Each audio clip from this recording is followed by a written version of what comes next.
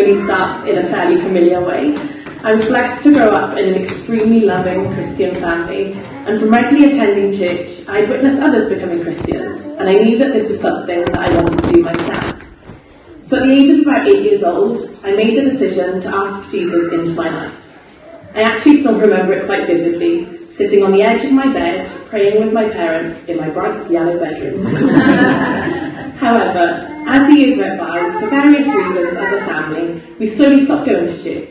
We got more and more used to those Sunday morning lions, and whilst I still considered myself to be a Christian, in reality, I distanced a lot from my faith, only really turning back to God when there was something I felt I needed or I wanted, basically just when it suited.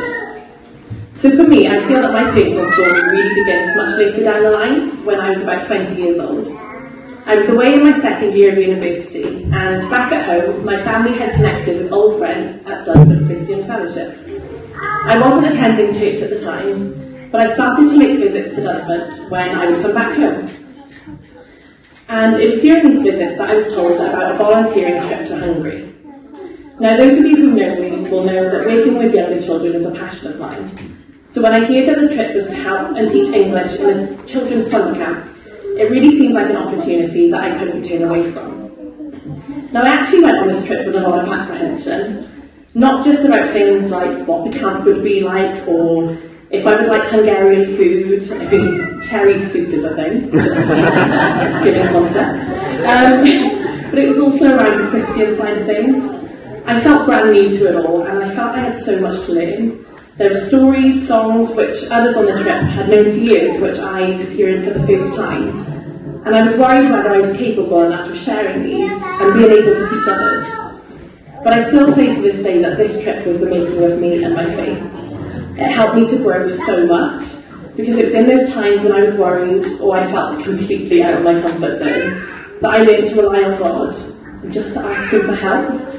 And I wish I could describe the peace I felt from learning to trust Him and just knowing that whatever happened, everything would be okay. And you know who I also learned so much from during that trip? Not just the leaders and those who seemed to know so much, but from those young Hungarian children who approached everything with so much delight and so much joy, despite some of them barely even knowing a word of English, let alone a story or a song. They really put things into perspective for me, as even those times when neither of us had a clue what each other was saying, they showed me so much love and friendship, and they were actually an example to me of what being a Christian is all about. So if you haven't gathered already, I love this trip, so much so that I went another 3 times, and it really was a turning point in my life. Following my first trip to Hungary, my faith continued to grow as I had some amazing experiences in a church on my year abroad in Spain, then in a new church back in Exeter for my final year of university, and then following graduation, I returned home to Swansea to fully become part of London Christian Fellowship, which I can honestly say that over the past 8 years has not just been a church, but has become a family to me. So after all this, you're probably wondering why it has taken me until now to be baptised, after being back in London for so long. And this is where I'm going to be completely honest and say that over the years, I've become comfortable in my ways. I've been comfortable in a church where I'm so fortunate to be so loved and supported. And as a result, I've been guilty of letting the busyness of life take over, and of putting other things first when this should have been a priority. And during those busy moments, there have been times where I've started to feel distant again, where the doubts in myself have started to creep back in. So I kept convincing myself that I would be baptised in the future when I was strong in my faith and I was doing all the right things, and really when I felt I was back to being good enough. But over time, what I've come to realise is that I am not perfect by any means, and life is always going to be full of ups and downs. But in God's eyes, I am always good enough. So I get emotional.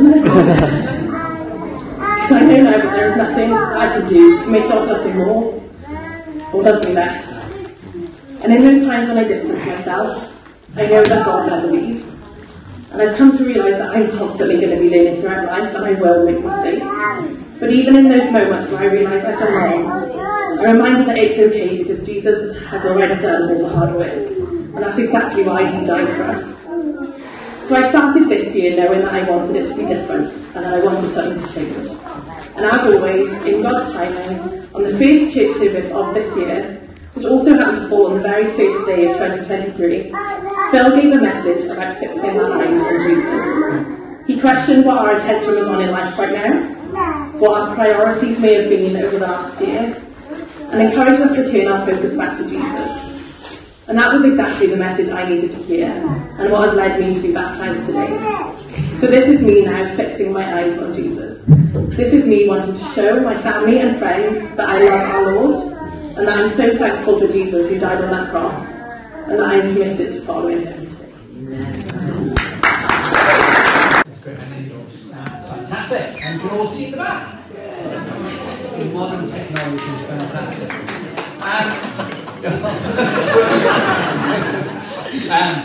It's brilliant. It's such a thrill, isn't it? I know it'll be such a thrill. I'm not going to ask Kate to say at this point to baptise his own daughter. And just so you know, in Dunlop, we're always thrilled to have family involved in baptising as well. It's such a great privilege. So, Lauren, do you believe Jesus died on the cross for you? I do. Do you believe he rose again from the dead? I do. Do you want to fix your eyes on Jesus in your life? I do. We're going to baptise you. Kev? Lauren, on a profession of faith in the Lord Jesus, you accepted him as own personal Saviour. We will baptise you in the name of the Father, and the Son, and the Holy Spirit. Amen. Amen.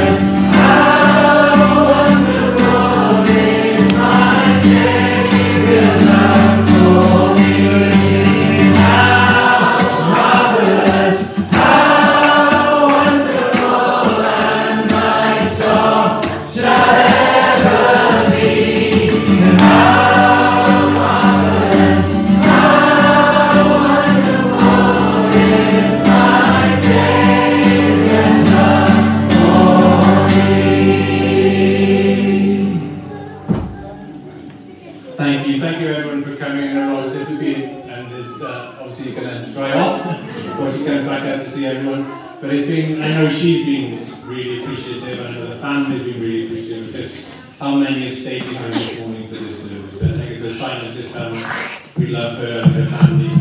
So let me just close in prayer, but please don't feel you need to rush off unless the beach burning or something. But great to see everyone this morning, and we trust we know fellowship together. Now, Father, we do thank you, Lord, for this such a joyful occasion, Father, such an encouragement to us, but a gentle, maybe even a firm challenge to us as well, Lord. There is a God.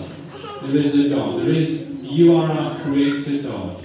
We come to you in faith, believing and trusting in your existence. You are our Father through our faith in Jesus. So we give you thanks for our adoption into your family. We pray for Lauren and Cameron, Lord, together, that they may truly know your presence in their home, in their lives, in their family, Lord. And we pray, Lord, that each one of us would know that challenge this morning to walk godly lives before you. It sounds so hard, Lord, and yet in so many ways, Father, it is such a joy to live out our lives in a godly way before you. So give us the encouragement, we pray, this morning through your Spirit as we leave this place, asking again for your presence with us in Jesus' name. Amen. Amen.